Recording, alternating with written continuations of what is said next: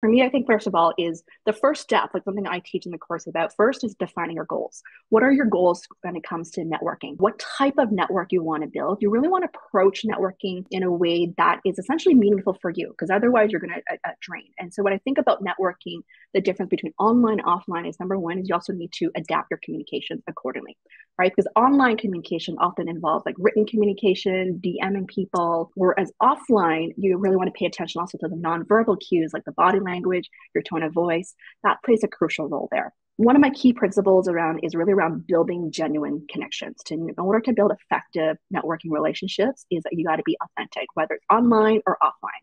The quality of your connections matter more than the quantity. It's really important to be genuinely interested in others, be naturally curious and genuinely interested in people there, and really listen actively. Pay attention to things that may not be said there.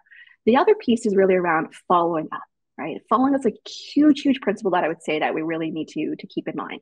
A lot of times I hear from clients that, oh, I reached out to 3 people or 10 people, I haven't heard back. And I ask, like, have you followed up?